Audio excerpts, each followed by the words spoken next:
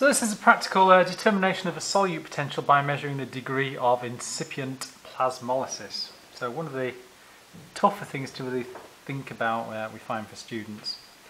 And it'd be useful to start off with what do we mean by a few terms. So if we've got cells, so let's draw a plant cell, an onion cell, and let's have the cell wall, and then inside that we're going to have cell membrane. I'll do that in red. So in this instance the cell membrane is right up against the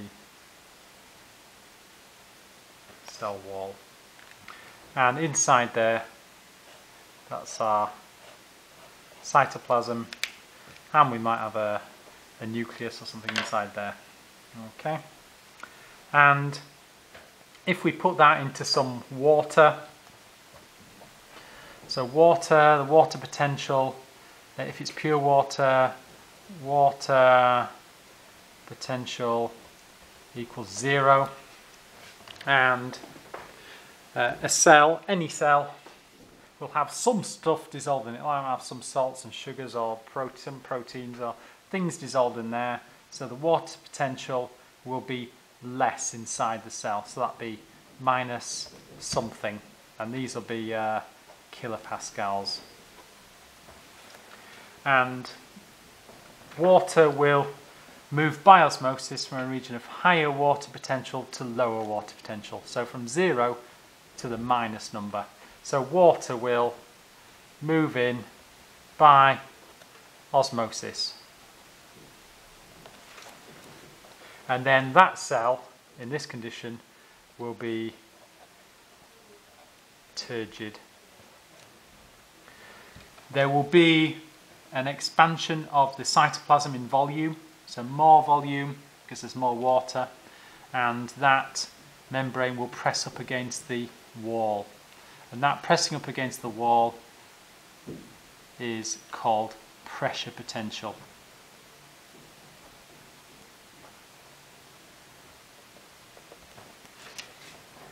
So there is the solute potential inside,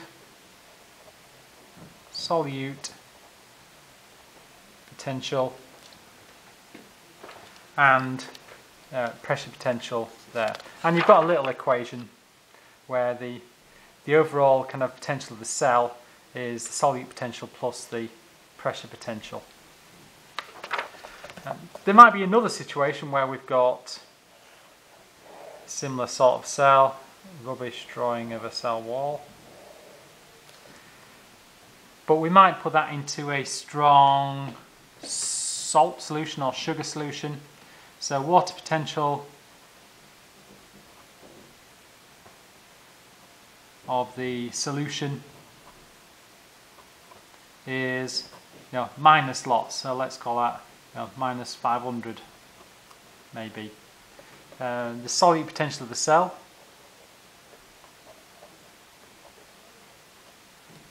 might be, say, let's call it minus 300, and in that case osmosis goes from a region of higher to lower water potential, so osmosis will happen the other way,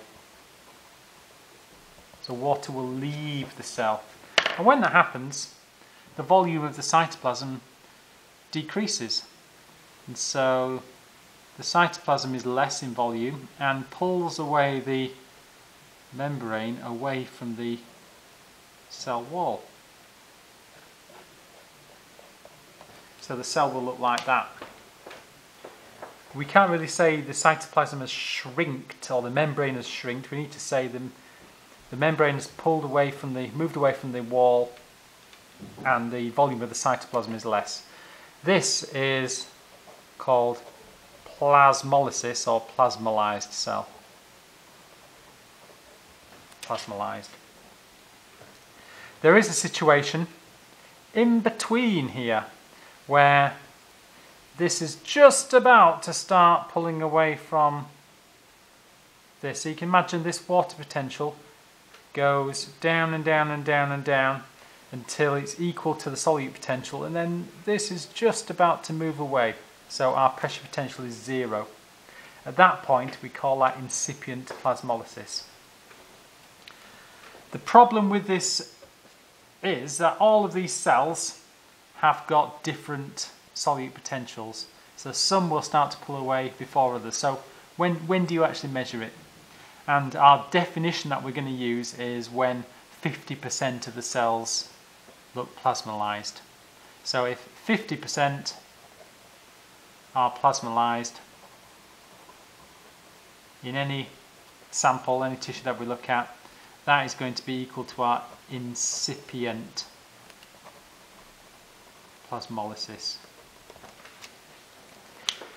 So we set up this experiment and we have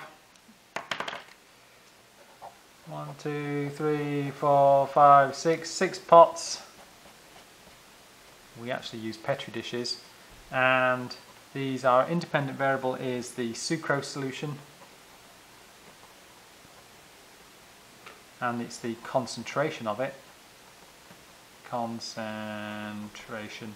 So concentration of sucrose solution, and we start off with distilled water, so 0.0 molar, and then we have 0.2, 0.4, 0.6, 0.8 and 1.0. These are our concentrations of sucrose solution. And then we're going to look down the microscope and see what the cells look like. Do they count how many look like this, turgid, and how many look like that, plasmolyzed? And then we're going to process the results. And so what we do next is, if I get rid of that and show you our first view down the microscope. This is our distilled water, 0.0 molar sucrose, so 0.0 molar sucrose. And we look down there and, you know, to me, they all look turgid. I can't find any that show any plasmolysis at all.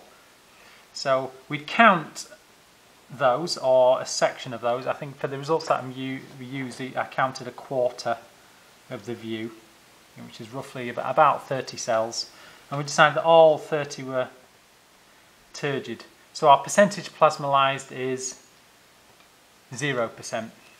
And then we go through the different, this is 0.2 molar sucrose, and when I looked at a quarter of this, again there's about 30 cells, I think there's 29 cells, and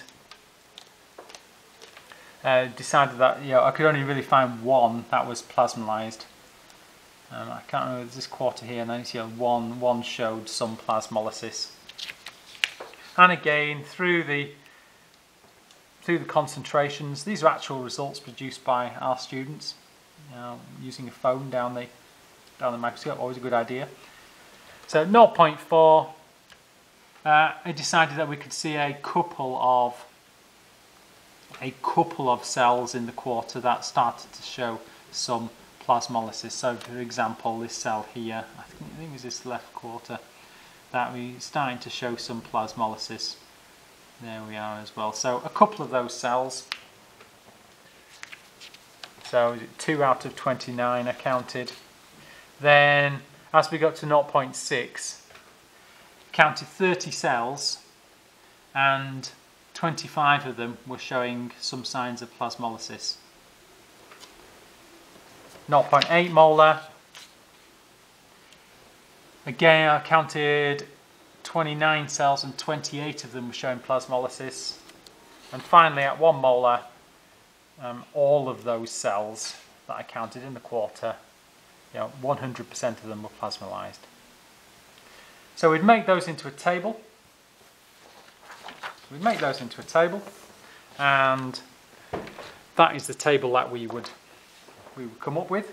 We can see our independent variable, concentration of sucrose from 0 to 1, and the percentage of cells plasmolyzed. So just rounded it to the nearest percent. I then plot a graph, and you've got some graph paper in your lab book to do this. A graph of the independent variable versus the dependent, and that is the graph that we come up with. But that's not the end of the process. We need to remember our definition. Our definition was 50% plasmolysis. And that's going to be our incipient plasmolysis, our solute potential. So we need to, on this graph, draw a line across from 50%. So a line across from 50% and down here.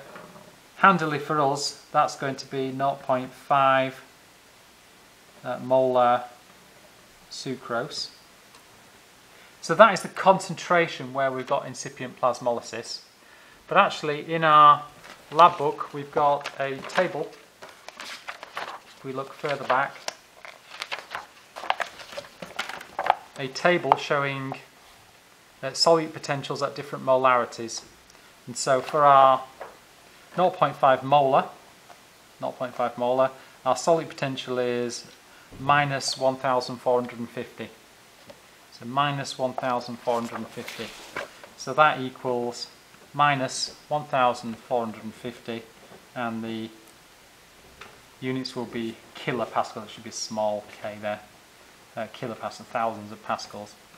So that is our solute potential.